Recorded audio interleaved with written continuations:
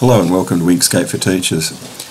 In a previous video I showed how to construct a regular polygon of side length 10mm, and that is being reproduced here. I've got a whole set of 10mm side length polygons. The number of sides is written below each shape, up to a 12-sided dodecagon.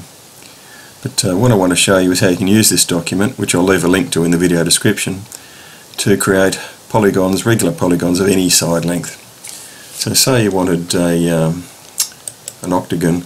This one is 10mm side length, as I said, but you wanted it 20. Well, Control C, and let's scroll down here, and Control V. And I've got a reminder here, the required scale factor is 10 times L, where L is the required side length. So if you wanted a side length of 20mm, 10 times 20 would be 200. So we'll go up to here in the Transform menu, Control Shift M, under the Scale tab, and put in 200.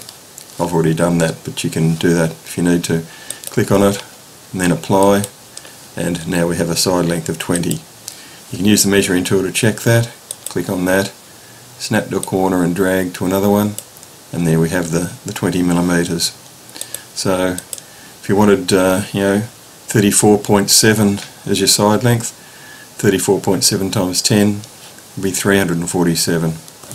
So again, Control C, Control V, this time 347. And make sure you've got scale proportionally, I should have said before, and apply. Again, measuring tool, just to check. Click there and drag to there, and there's the 34.7. So use that rule here and this file, and you can get regular polygons of the side length that you want. The reason I didn't start off with a 1mm shape is that the scaling might be too great and the errors multiply, so I thought this was a good starting point, 10mm. Anyway, hope you enjoyed that. Thanks for watching.